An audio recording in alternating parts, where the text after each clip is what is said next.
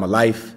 I want to thank the organization, thank Mr. Bisciotti, Coach John Harbaugh, Eric DeCosta, Sashi Brown, everybody in the organization. So many people in this wonderful organization who shown me so much love all throughout the years. Just can't thank them enough, man. So excited, fired up, determined for the opportunity that I have, man, and I'm ready to get to work.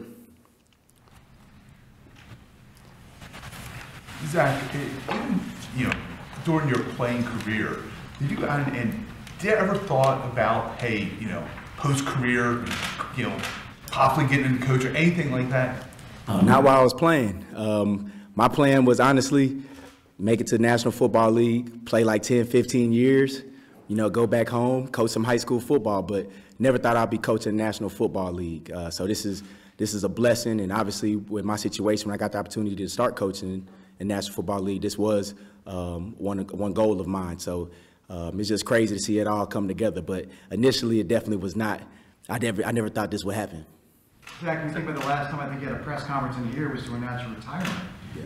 And from that point to now, this journey, can you take us through a little bit, the kind of, what's it been like emotionally to get back to this point? Man, it was tough. It was tough initially when I had to come in and sit with you guys last time and hang up the cleats, hang up the pads, hang up the helmet. But like I said, I had great support from my family and from the organization. They supported me right away. Talking about the organization, they was like, I know you want to get right into coaching. Once you come right back up here and get to work.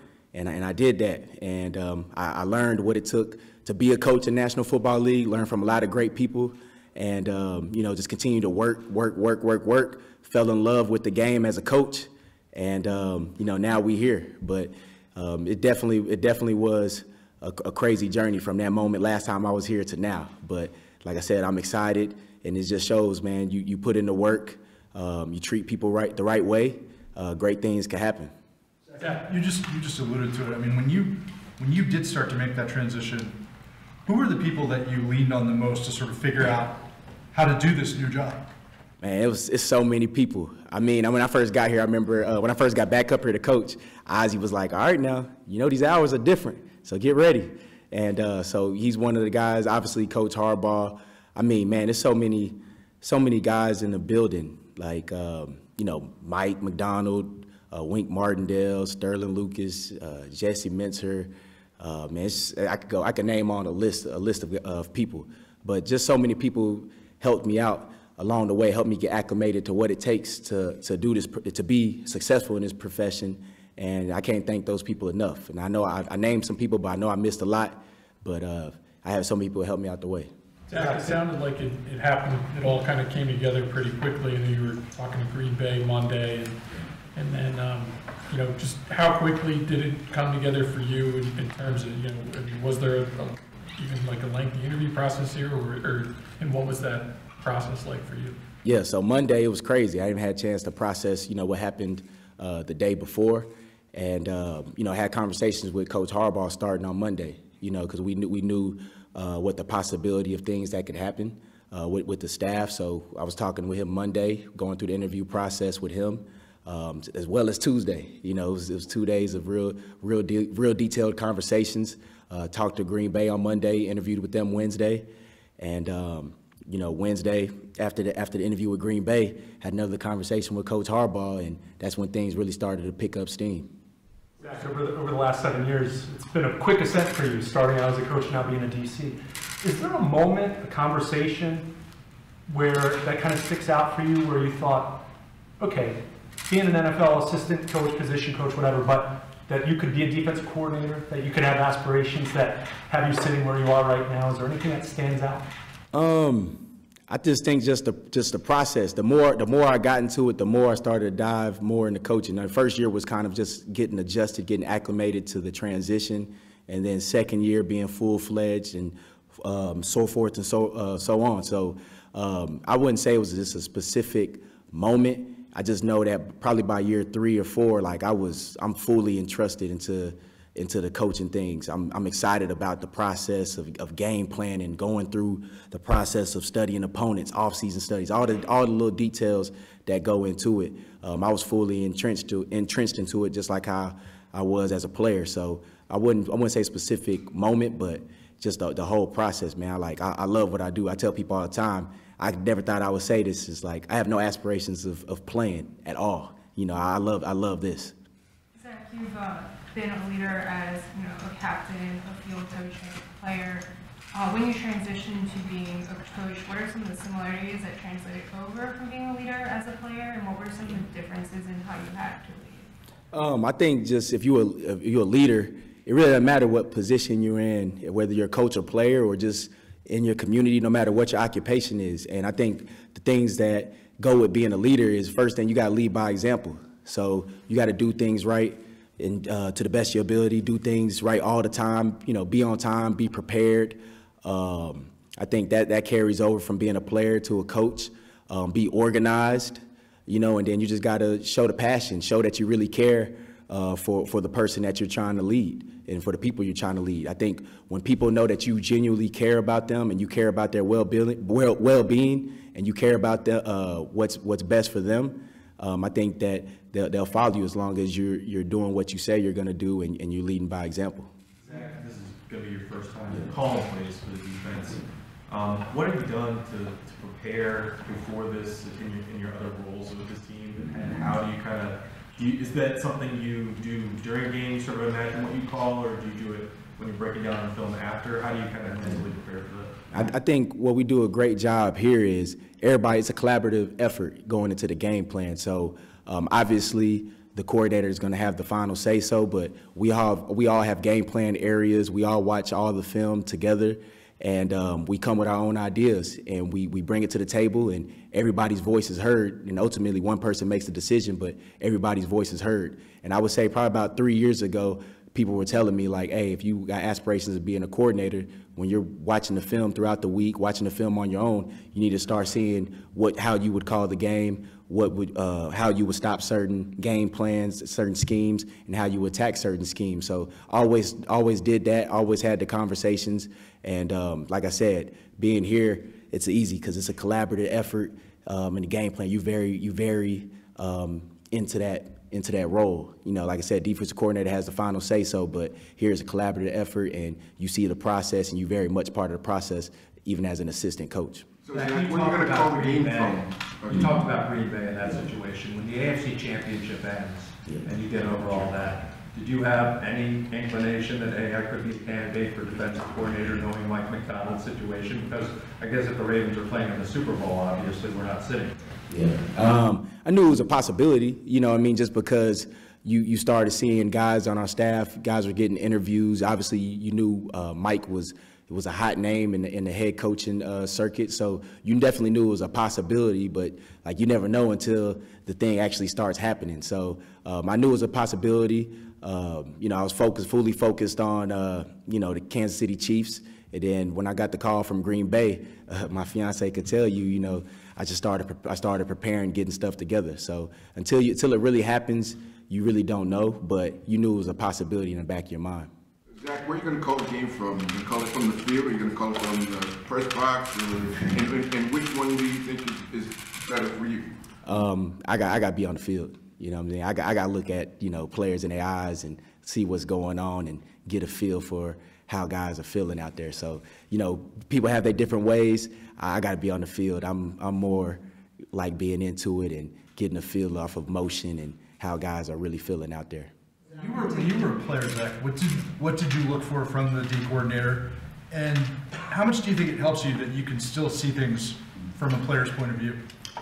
I just looked for a well-detailed, organized game plan, and somebody who can lead with passion and energy. You know, tell us what we need to do, where we need to be at, why we need to be there, and how it's going to work for us to go out there and execute and do what we need to do at a high level. So I just try to carry that over, man. Like as a D coordinator, I'm looking at, boom, first thing first, I got to have my guys prepared from a mental standpoint and a physical standpoint. All right, then I like giving them answers to potential problems or to potential questions that the offense may present. And I think once you do that, you build that trust, you build that relationship, and guys will do whatever you need them to do for you. Zach, you're taking over one of the best defenses in the league. Obviously, you want to leave your own fingerprint. What type of identity do you want this defense to have? Man, I want our defense to play together first and foremost, like 11 people playing as one. Let's start there. The next thing, I want it to be violent, very violent, physical. That's just the standard here, man. Everything we're going to do is going to be with physicality and violence, all right? And then just executing at a high level, executing in certain situations, executing all the time. And then the last thing I'll leave you with is just, I would say, organized chaos, man. Present a lot of problems to the offense. All right, never give the answer to the offense before the snap. But that's what I would say, man. Identity, first thing first, is hit everything that moves. We're going to play violent. We're going to play together, and we're going to execute. Zach, obviously, you're a great part of this staff last year, but by many metrics, a historic defense for this team last year. How does it feel to take on the challenge of building upon that historic performance by this defense and trying to find ways to grow? It feels great. It feels great. I think one thing that I've always lived by is either you never stay the same. You either get better or you get worse. And obviously, last year was a great year. And the thing that we did last year was we went through the process. We started in the offseason around this time of year, self-scouted, look what we did good, look what we could build on. And I think that led by Coach Harb's, the thing that he pushes us to do as coaches is we got to be in front of things. You want to be cutting edge. You always want to evolve and always want to be ready for the next thing that the offense may present. So we're going to get in the lab this offseason. We're going to look at ourselves, look at things we did well, look how we can make it even better, look at things we need to improve on and get better at that, then look at some new ideas that we can possibly present and get ready to roll out there by the time we kick off the ball the first week of the season. Zach, what about the offseason for you now that you're taking on these new responsibilities? What are you looking forward to kind of refine the details of going into the 2024 season? I'm looking forward to just diving into the tape. During the season, you watch the film that you played on Sunday, right? And then now you got to start getting ready for the next opponent. We do self-scout throughout the season, but now we can take a deep dive, look at our rules, everything that we're going through and how it fits in and how it fits in with our personnel, what we want to do. But I'm excited about just looking in, starting from scratch one. Starting from scratch and seeing how we're going to rebuild the defense back up, because it's a process that you got to go through each and every offseason if you want to continue to build and continue to be great. And I'm excited about that. Zach, so much has been made about your age, you being one of the younger coaches. Does that mean anything to you, being able to do this at such a young age? And has it kind of caught up to you just how fast it's been? I'm sure it hasn't been that fast for you, but just the rise you've had in such a short span. For me personally, the age thing is not a big deal to me. I just look at it like, man, I'm the next man for the job, next man for the mission to do it. But from the outside looking in, I do see how it's inspiring to a lot of people who are young that are into coaching. And my biggest thing to let those people know is just, man, you can do great things and you can get great opportunities if you just continue to work hard, put your head down, and do things the right way and continue to learn and evolve. So for me personally, I really don't pay attention to the age. I just look at it like I'm the next man for the job, and I gotta get ready to do that. Zach, what is or was atop your to-do list when you officially got hired on Thursday? Kind of what have you done stepwise to address some of those, or what will you? Organized, and we got to get ready to get some more coaches in here. You know what I mean? Credit to the coaches that got opportunities at other places. They're heck of coaches. That's why they got those opportunities. But now we're just going through that process, man, of figuring out who's going to come in and do a heck of a job for us, and then also getting the self-scout stuff, getting ready to go. And then we got the combine coming up. So it's a lot of stuff going on. But at the top of the to-do list, it's obviously filling out the staff with coach and self-scout, looking at how we can continue to evolve as a defense. Have you had the opportunity to talk to guys on the team who obviously are under contract next year, and kind of reach out and explain just the new situation? Yeah, man, a lot of people reached out. I've seen people in the building just in passing, and guys are excited. I'm excited, man, and they're just saying I'm gonna get everything out of them, and I told them that you're gonna get everything out of me. So I'm excited. Told them to get ready to get some rest. You know, get your body ready, and when we get back, it's on. Have you thought about the lineage you're following here of legendary defensive coordinators and all that? I haven't thought of that specifically. I know what the standard is here as a defense here in Baltimore, and it means a lot to me. So I haven't thought about that specifically, but obviously it's been a lot of great coaches that come through here, a lot of great defensive coordinators that have come through here. So yeah, man, I'm next in line. I got a big challenge and a big opportunity, but I'm excited for it. Zach, 2 years ago, he asked Mike McDonald if he wanted to build off of the previous scheme or if he wanted to create his own. He said he wanted to build off of the previous one. Yeah. What is your approach from now McDonald's scheme, and what do you want to continue, and what are some things that you might want to change or navigate differently? Yeah, I mean, we definitely want to build on that. Like that's a scheme that we helped build here for years. It's been a scheme in making, and kind of going back to the point I made earlier, all those questions that you just asked, we would find out in the off-season studies, you know, in the self-scout studies of what we want to do and how we're going to build on it, and what we'll change up and how we can get better. Like I said, we're always looking to get better. I think that's why you've seen great defenses here in the past, and that's what we got to do to continue. You always got to look at yourself and look at how you can improve and how you can make it better, and on top of that, staying in front of what's coming next, because we know it's going to be something that the offense is going to get together and try to present to us new this year. So we're trying to stay in front of that, but that's part of the process. That's part of what we're excited to go do, and you know, we can't wait to get started on that.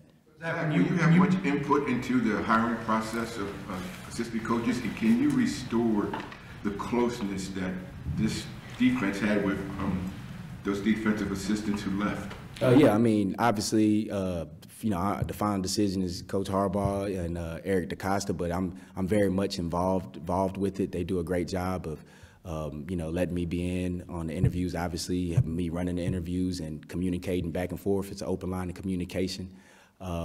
It's been great and very, very much a part of that. And then just going back to your deal about being close as a staff, I mean, we had to build it. Every year, when you're building a team, building a staff is part of a team. Every year you do that, you have to build that trust and build that camaraderie, build that teamwork. You got to build that every single year. If, let's say, for some reason we had the same exact staff that came back that we had last year, this year, you know, last year that really wouldn't mean anything. You would have to rebuild that trust, because trust is hard to gain, it's easy to lose. So every year you got to build it up, but I'm confident of the people that we have. We do a great job of bringing great people in this organization. So I'm fully confident once we get the staff filled out that we'll be able to build that trust, we'll be able to build that teamwork, and be the best staff we could possibly be, you know, for our players. Zach, when you met with John last week, what did he want to know from you? I mean, you guys have known each other obviously for a long time, but what did he ask you? He just wanted to know if I was ready, and you know, how I see the game and how I would game plan and all the little details that go into play calling. So kind of picked my brain about that. It was good. I know you've had several years to adjust to the coaching side, but does it ever hit you, especially in this last week? Man, John was my first head coach in the NFL. Eric was one of those guys who helped bring me in personnel-wise, and now you're kind of working on the other side of the curtain and seeing how teams get built from that side. Does it ever strike you hard? Yeah, man, it's crazy. Like me as a player, you kind of really don't see all the behind the scenes, all the work that a lot of people in the organization put in to make everything you know, great for you as a player to go out there and just go play football. You know, me being on the other side of things, you kind of see all the details, the day in, day out operations of what it takes to you know, to help the organization, you know, be great and be well ran like the Ravens organization is. So like you said, I've been on the coaching side a lot, so it's not as surprising now, you know, but when I first made that transition, I was like, okay, now I see why this organization always has a legit chance to compete for championships. Zach, having played, linebacker and playing at a high level, how does that perspective help you? Do you think that because that's a unique perspective that you can bring to it, how do you think that helps you as a defense coordinator? I mean, obviously, when you play the game, you do have the experience of actually being out there on the field in the cleats, and a lot of times you put stuff up on the board and it sounds good and everything, but when you're really out there, stuff's moving a lot faster. You got somebody trying to hit you and things of that nature. So that helps. You could kind of be like, okay, I understand what you saw in this specific situation. But, honestly, as a coach, that really doesn't help you from the standpoint of teaching, coaching, and getting information to the players, because as a coach, it's really not what you know, it's what your players know and what you can get them to know. So that's why you see a lot of players, that's why you don't see a lot of players really just get into coaching and things of that nature, because coaching and playing is two totally different things. As a player, you just got to understand, okay, this is what I do, this is how it fits into what we're doing. As a coach, you got to be able to know what's coming next and be able to spit that information out to your players and make sure they're prepared to go. Zach, you come from a deep football family. What were those conversations like when you told your dad and your brothers about what was going on here and the opportunity you may have? They were fired up. They were fired up, and more than anything, my family, they get a chance to see the work and stuff that I put in behind the scenes that not necessarily everybody sees, even just in this building. So just the conversations were great, man. They was fired up. They was excited. They've been supportive, and then they always ended off the phone. All right, now get off the phone, get ready to get to work. You got a lot of work to do. So, they understand, man. I'm so happy for them, and they're happy for me. But they understand, what's at stake and what's up next. So, they're gonna be there every step of the way with me. Zach, in ways, how much you enjoyed coaching, and when you got back involved, did that help you avoid any kind of lingering kind of disappointment to, the way your playing career ended? It did, man. It did, and that's why I tell people all the time, man, I bleed purple and black. Like this organization, this means something to me. This means a little more to me. It's not just me just coaching, for International Football League, just for any other organization. Now I'm coaching for the organization that had my back. Like when I went through what I went through, they didn't allow me to really put my head down. I didn't know what the next step was going to be. Boom, Coach Harbaugh, Ozzie, Mr. Bisciotti, they called me. They say, hey, I know you want to get into coaching. You're coming right back up here and getting ready to work with us. And them doing that for me just shows that they had my back in a tough situation. So they're going to get everything I got, out of me. And like I said, it means something. I bleed purple and black. Does your comfortability with the organization and working with John and understanding Steve Bisciotti, the owner, and everything, does that help with taking on this new challenge of being a defensive coordinator? Yeah, it does help, because I understand the standard and the expectation. I've lived it. And then I think what's been so great about me being here, I feel like God placed me here for a reason, just because all the values and standards that this organization stands for, on and off the field, I stand for. There's a couple things off the field, man, just being a good person, treating people with respect, and working hard, man. I value all that. And then on the football field, from a football standpoint, talk about playing together as a team, playing physical, playing violent, and finishing everything you do. And that's what I've believed in as a football player before I even got here. So when I got here, it was just like a match made in heaven, but definitely makes it easier, because I understand the standard and expectation. I lived it, been part of it, and I'm excited for it. I wouldn't want it any other way. Could you take us inside that conversation you had with Steve Bisciotti when he was kind of welcoming you back to the Ravens? And then how long did it take for you to flip your mind from the disappointment and from being a player to then being a coach? All right. So he called me. I'll tell you, this is a true story. So he called me, and I just had got my performance player bonus. And that year, it's out there, public record. That year it was like $407,000. So first day he called me and said, hey, I see you got you a nice little parting gift. All right. So I was like, yeah. I was like, dang, I didn't know he was checking that. I didn't know he was looking at that. But he called me and said, man, I understand you wanted to get into coaching. We think highly of you. Everybody speaks the world of you. I've seen you work. Everybody say you're a hard worker, and I know you want to get into coaching. He was like, we would love to have you back in the organization if that's something you want to do. And he was like, you'll be, you know, we'll get Ozzie in contact with you. So I said, great.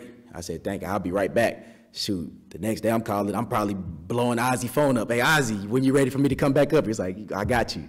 And he did, man, and it was great. And just them, you know, him making the phone call and the organization doing that for me, like I said, what meant the most, because I didn't have time to sit there and hang my head. And I got right back to work, and they helped, you know, teach me and get me ready for my second career, which is coaching. They been with me every step of the way and supported me every step of the way. Zach, how did John tell you? Just did he call you in his office, or what was that conversation? I guess? Yeah, so we talked. Like I said, it's crazy how everything happened. We talked Monday, you know, went through the interview process. Talked Tuesday again, still, you know, asking me questions, you know, basically kind of grilling me a little bit. And then Wednesday, he called me into his office. And her mom's like, man, what do you want to talk about? You know, I was like, I'm talking to this dude, you know, Monday, Tuesday, like, what's up? You know, I'm like, I thought I'd answer every question you had. So, you know, we're still talking Wednesday. And then he was like, he asked me again, he said, you ready to call it? And I was like, yes, I'm ready. And he was like, all right, well, I'm offering you the position. And that's how it went. So it was great, man. I heard those words, man, and smile. You know, I was grinning from ear to ear. And I'm just thankful that he has that belief in me. And like I said, I'm gonna work my butt off and do everything I can to, you know, make it right. Two more, please. Zach, who were the people that reached out to you after news went public that, I mean, I'm sure your phone was blowing up. Have you responded to anybody at this point yet, or who are the ones that stuck out? Man, a lot of people respond to me, man. Like, and let me just say this right now. If I haven't got back to you, I promise you I haven't switched up. I'm sorry. You know what? I'm sorry. But I got like 800-something messages. But a lot of people, obviously, what sticks out is man, just family, friends, coaches I've worked with, players I played with, players that I've coached. I mean, it's been so much love. You know, it's been so much love, man. And I can't thank everybody enough, man. Just to see, you know, all the love that I've been getting has been wonderful. And it just makes me just want to grind even harder. It makes me just want to go even harder, because you got that many people showing you love. That means they believe in you. And when somebody believes in you, you do everything you can to make it right. And that's what I'm focused on. That's what I'm excited about. Like you said that it's a collaborative effort calling plays at the defensive level, but at the helm is going to be you. Yeah. What gives you confidence that you can call Ravens defense when there's live rounds? Yeah, I mean, you know, I've seen it done. I've been a part of it, and what makes me confident is my preparation I'm gonna put in. I'm gonna prepare my butt off, and that's where your confidence comes in anything you do. When you're not confident that you can do a job, that means you haven't prepared. So if you prepare the right way, like you're supposed to prepare, you're gonna be confident, and I plan on preparing the right way. All right. Thank you, Zach. Thank you. Appreciate y'all.